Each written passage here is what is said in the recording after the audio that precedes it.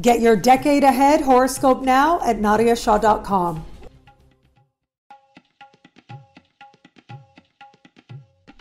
Hello, fabulous friends, fans, and superstars. Welcome to your horoscope for the week of August for 2019. I am your astrologer, Nadia Shaw. Thank you for being here. What an amazing week it is. We have an active and fabulous sky playing out right now, and it is all about positive energy. It is all about things changing in a way that I'm so very happy to tell you about, especially considering the sky as of late. I am thinking back to a couple of weeks ago in the middle of July. We had a difficult lunar eclipse. Even last week, we had a series of very challenging Uranus squares. There was energy of restlessness and tension, and for some, even frustration. A desire to change that felt very much on the surface and yet not always knowing where to go with it. And I promised you, I said last week, just hang on, just ride it out, because this week is when things will start to look up, things will start to look different. What was frustrating will be filled with hope, filled with inspiration. And now here we are.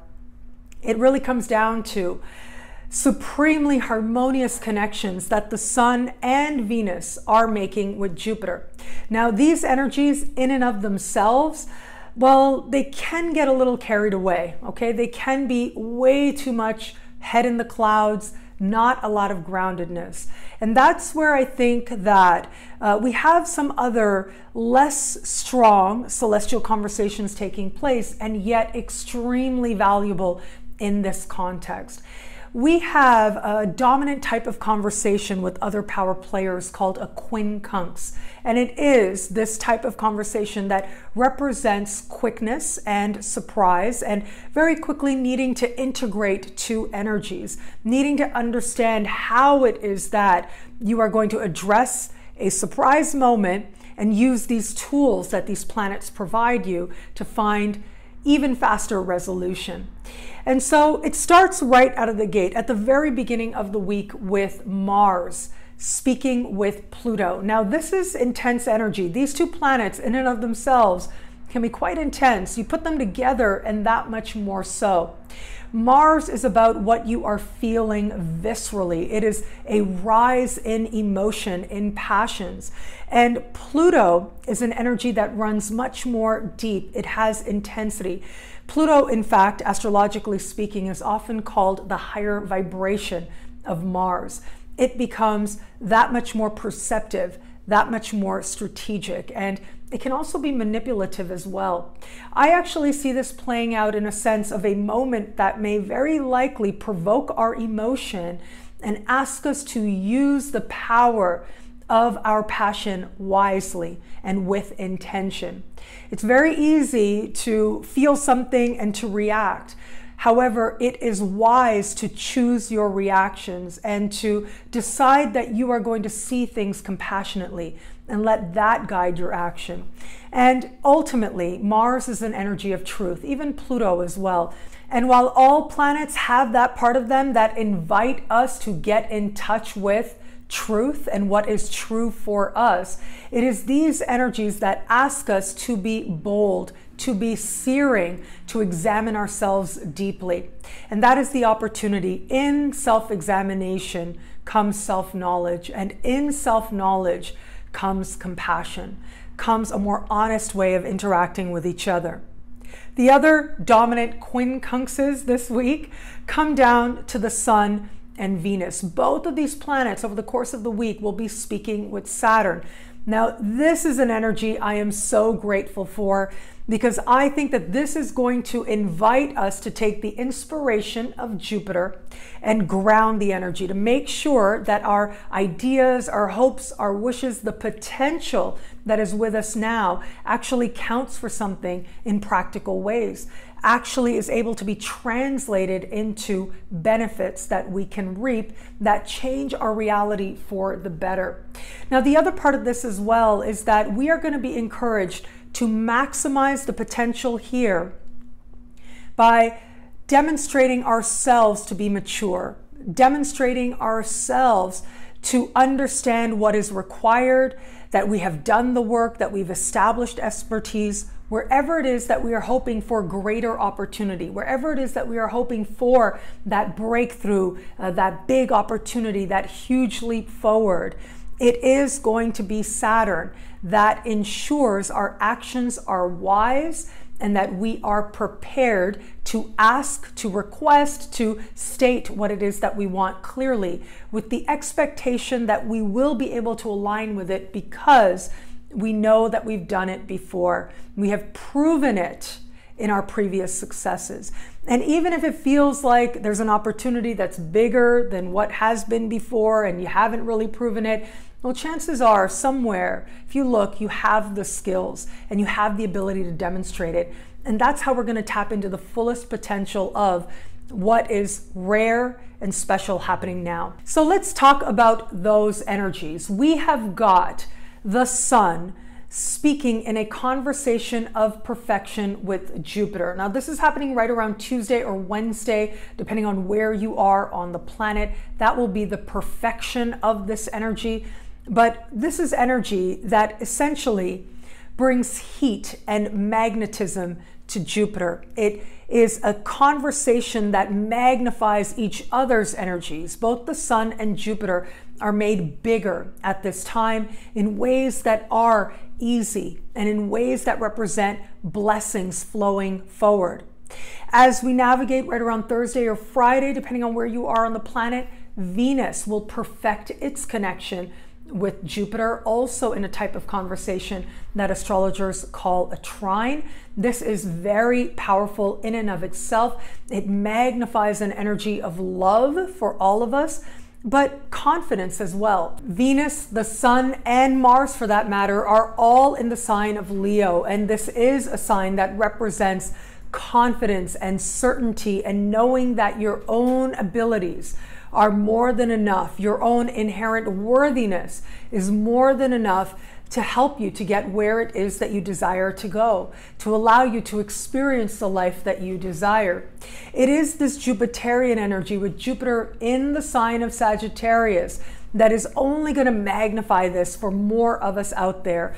And more of us out there are going to be asked to own our confidence, to find an authentic confidence within us and allow it to be seen, to find healthy ways of bragging that feel okay for us, and to find ways in which to state our place and to find ease in that. Now, there's another layer of this as well, and that is the fact that the Sun is in its home sign of Leo, and Jupiter is in its home sign of Sagittarius. These planets, now ordinarily the Sun trine Jupiter, well, that happens about twice a year. Venus trine Jupiter, that happens twice a year as well. However, it is much more rare for this celestial conversation to take place while the Sun is in its home sign and Jupiter is in its home sign as well. This connection together takes place about once every 12 years or so. So the big blessings that are promised here, this streak of luck that could find us now, it has a certain potency. It has a certain heightenedness that we can tap into to our advantage. Now, of course, with Venus, it has to do with love, right? Goddess of love and pleasure and joy. Whereas last week, the energy where it came to love, I remember saying, no romantic surprises, don't do that, don't go there. This week is wonderful for any kind of romantic gestures, celebrating love, personal love, romantic love, universal love as well. But of course, with this energy, it's also about the show. It is Leo after all. And so we should see some particularly notable and fabulous fashion statements, celebrity statements taking place. Additionally, in our own lives, though, we are going to be encouraged to claim our right to be seen, to own our light and allow it to come forward and be recognized, to know that we are worthy of shining and being seen. That is, all very solar, very Jupiterian. But with Venus, it is about the enjoyment of that process, the enjoyment of shining that is that much more emphasized.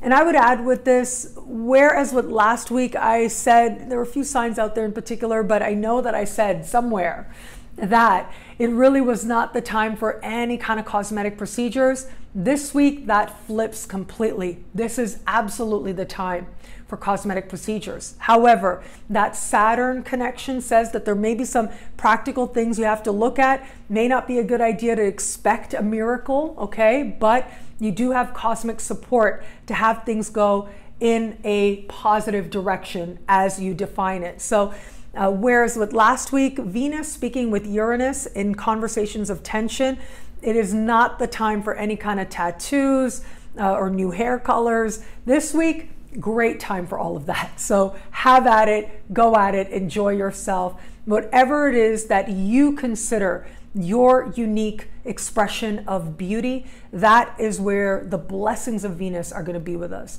And of course, with love, where it comes to love, this can be a very powerful time to be in touch with that part of ourselves that knows that love is a part of the human experience, and that that part of the human experience is for us.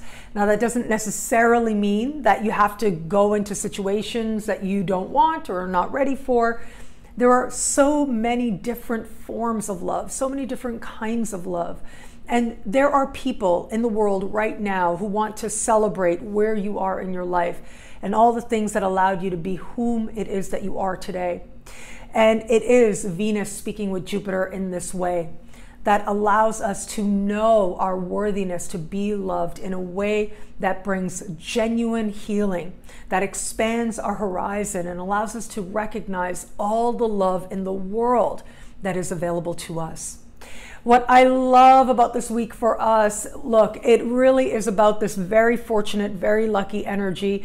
I would say tap into it, okay? However you feel inspired to, whether it is that you want to ask for something that really matters to you, whether it is that you want to take bold action towards what it is you're hoping for, whether it is auditions, interviews, or promotions. So on a professional level, wherever it is that you can summon a spirit of worthiness and state it and know that you deserve it, that is where the biggest rewards will come. Well, thank you so much for watching. What do you love about this week? What are you excited about? Let me know in the comments below. And of course, if you want to know how all this wonderful stuff this week speaks to you in your sign, how all this lucky, expansive, beautiful energy speaks to you for your sign, log on to nadiashaw.com. Sign up to be one of my superstars. Superstars get expanded, exclusive video scopes each and every week, unlimited access to special horoscopes. They get a live event every single month, a new moon event that we enjoy together, a hangout, early access to monthly horoscopes, and so much more. All of this in the superstar space. I look forward to meeting you there. Before I jump into any more announcements, I just want to very quickly say happy birthday to my dad. As we start this week, right out of the gate, right? August 4th is my father's birthday. If you've been watching me for a while, you know that sometimes I quote my dad. And actually, it's not that uncommon for you to hear my dad's wisdom through me. I was raised well. I was raised with a spirit of optimism, a spirit of hope. And so I am feeling very grateful for my dad today on his birthday.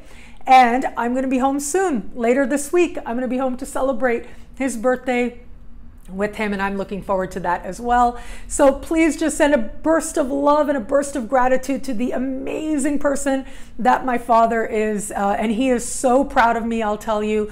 We have some really powerful synastry, my father and I. He's got a lot of Leo energy in his chart, but what he also has is his Jupiter in Sagittarius conjunct my moon, and so I have always felt completely loved, completely supported by him, no matter what I ever did. Even during my very rebellious teen years, I knew that I had a home and I knew I was loved thanks to my father. So I love you, Dad. Happy birthday. Now, Synchronicity University, thank you so much to all the students who joined me earlier today. Thank you so much to every single one of you. I appreciate all the amazing students that we had. And we just did the class on astrological magic. That was very popular. Lots and lots of people signed up for that. And so I know lots of those people are catching that class on the replay. All the classes that I taught in summer school are now available online. If you already signed up for summer school, it is going to be this coming weekend that we will do kind of an informal Q&A. So I'll be answering your questions. I sent out a survey to all participants of summer school. And so that is where you're going to submit your Q&A questions. And then I will be sure to compile a list of the most popular and answer them, and we'll hang out. We'll be spontaneous together, and I'm sure we'll have a lot of fun. So I look forward to meeting you online next week, but that's not like an official class. So that is not going to be offered for sale, the Q&A. That's just for summer school students. But the classes that I already taught, they're there. And I mean, it was just such an amazing, rewarding experience for me that I am really looking forward to the next batch, the next session of Synchronicity University, announced very, very soon. And live events that I'm super, super excited about. I am going to be in Baltimore Labor Day weekend. And of course, I am going to be on a rare cruise event, an astrological cruise event, Love, Joy, Hope, and Transformation. I'm looking forward to this very rewarding journey and experience that we are going to share together, being out of our comfort zones in the middle of the ocean. And my intention is for an experience that unites us and leaves us changed for the better as a result. I'll be taking that journey with you. I'll be facilitating some classes along with other world-renowned astrologers. This week, with all that Jupiter-Sun energy, right? That's great for booking travel. That's great for thinking about taking a trip. And so if you are so inspired and if you feel karmically aligned with it, you can learn all about the cruise event and other events coming up at the link in the description below. And finally, consultations. I have a few in-person consultations coming up. I will be in downtown Toronto. I'm going to be in my home, in my old stopping grounds. I'm looking forward to that. But I will be in downtown Toronto in mid-August. I'm going to have a day where I'll be doing a limited number of consultations. I think there's one spot left. It's Sunday. I think it's August 16 off the top of my head. That is when I have a consultation spot. If you would like a consultation in downtown Toronto, please use the contact form on my website. We can make that happen. I also have one more right on Labor Day in Baltimore, on the Monday of Labor Day. I have a slot. If it is that you would like a consultation and you're in the Baltimore area, I would love to meet you and have a look at your chart and answer your questions. So again, all of that is in the links in the description below, or rather for the consultations, just go to my website, use the contact form, and we can make that happen. And thank you.